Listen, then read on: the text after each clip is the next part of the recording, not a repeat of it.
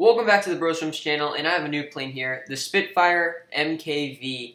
Now this plane is a very good plane, I gotta say. It's like one of my favorites, to be honest, because it's so good.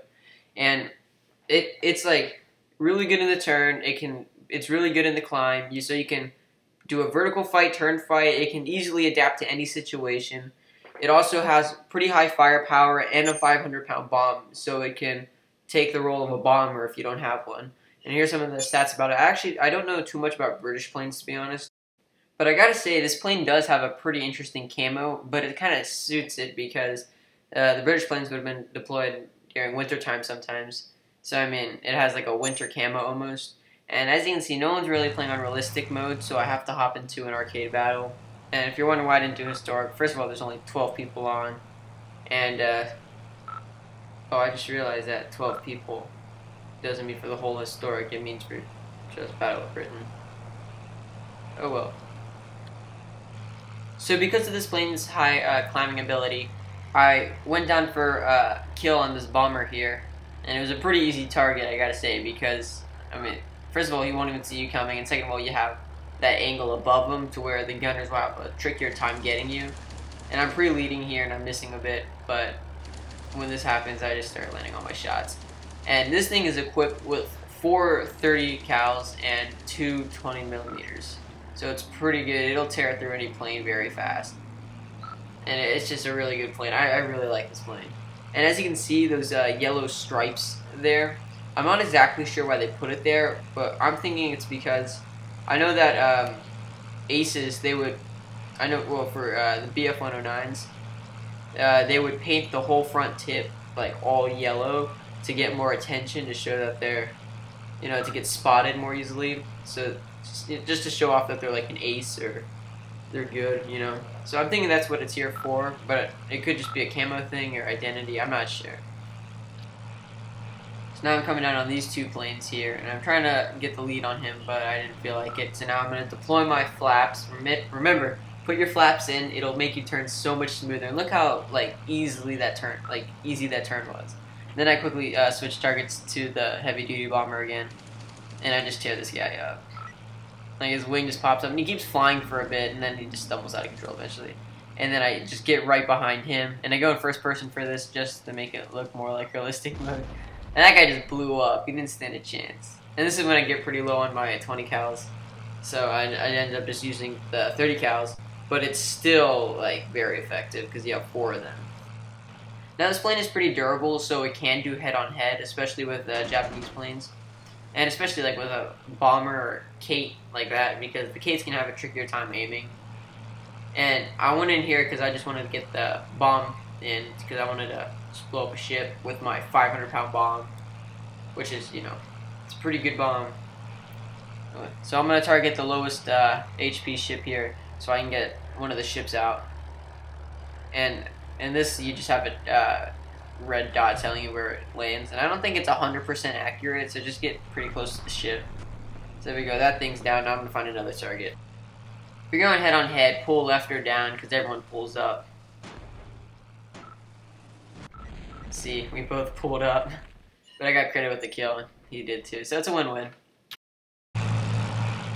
This back gunner's not going to do anything to me. My guns are too powerful, and I'm landing all my shots. He just blew up. He didn't have a chance. Even if he did hop in the back gun and tried shooting me out, there was no way he would have took this thing out in time. Don't be this bomber.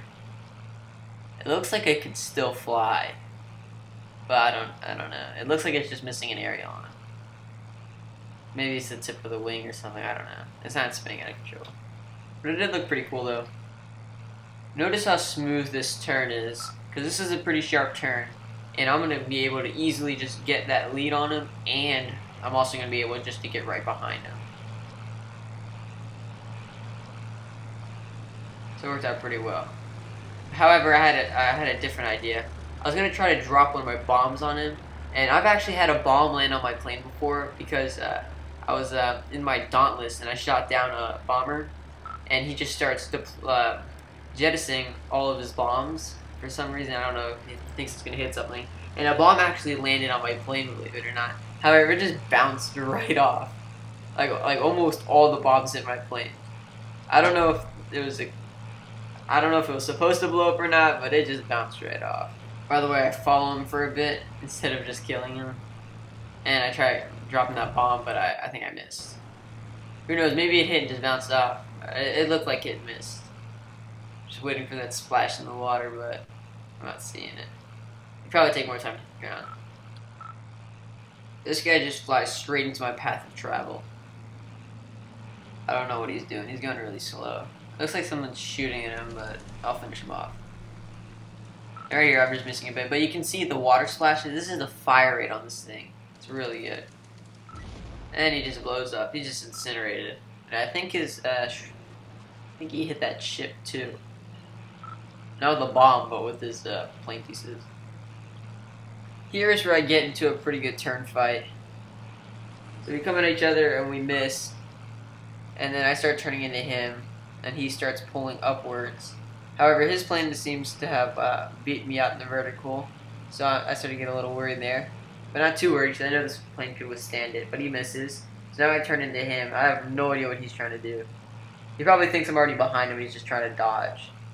And then he flies straight into where I'm just, you know, pointing my gun at. Then he starts to turn, but this plane easily keeps up with him. So he'll be finished in this turn right here.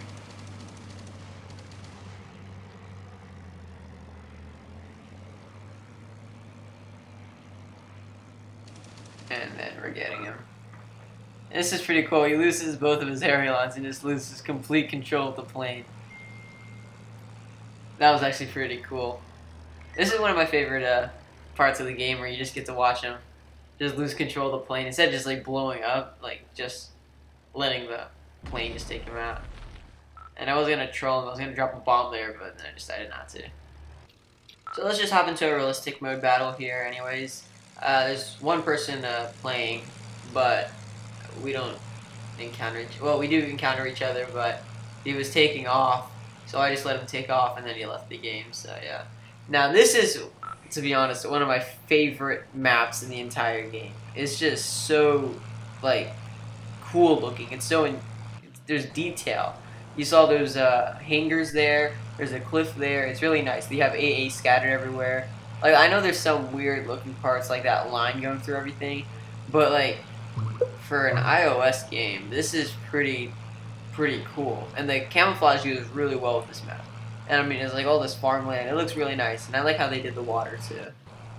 Now looking in the cockpit of this plane, you can see how detailed it is. Like, this is insane work. Like, I really like how everything's there. You have like RPM for your propeller, and then you also have like the climb, speedometer, and you can even see the rudder pedals move along with the joystick, which you can see in every plane. Not every plane with the rudder though. And you see the fuel, and you can see all that. It was really awesome looking at this plane. And this is a really nice looking plane. It's definitely one of my favorites, I have to say. It's really nice. Now I'm going to use it as a dive bomber here just to see how good the 500-pound bomb does against the battleship right here. So I'm going to go in for my first run on this, and then we'll see how much damage it does.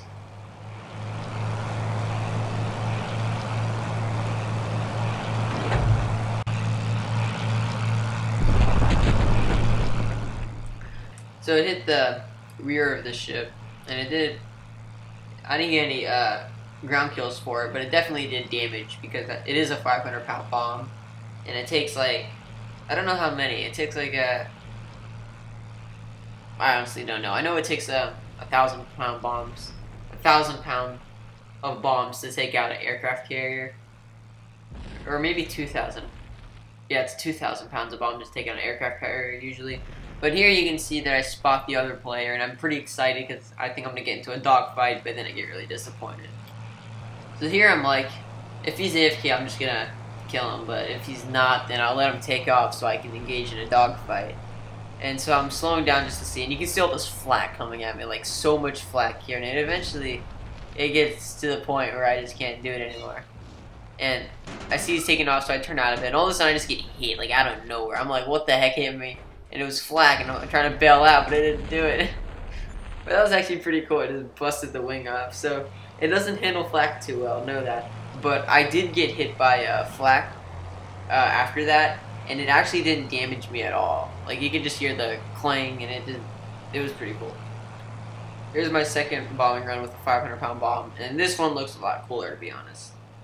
So I drop it a little bit farther up, and I hit it at the peak up there, and it just blows out both sides, all that smoke. So I wasn't sure if it was sunk or not. And then another guy joins the game, but he's on my team, so that kind of sucked. I thought I sunk it, but I don't think I did. Now here's where I just wanted to play around with the flak, and you can just see that flak just like hit right next to my wing right about now. Right about now.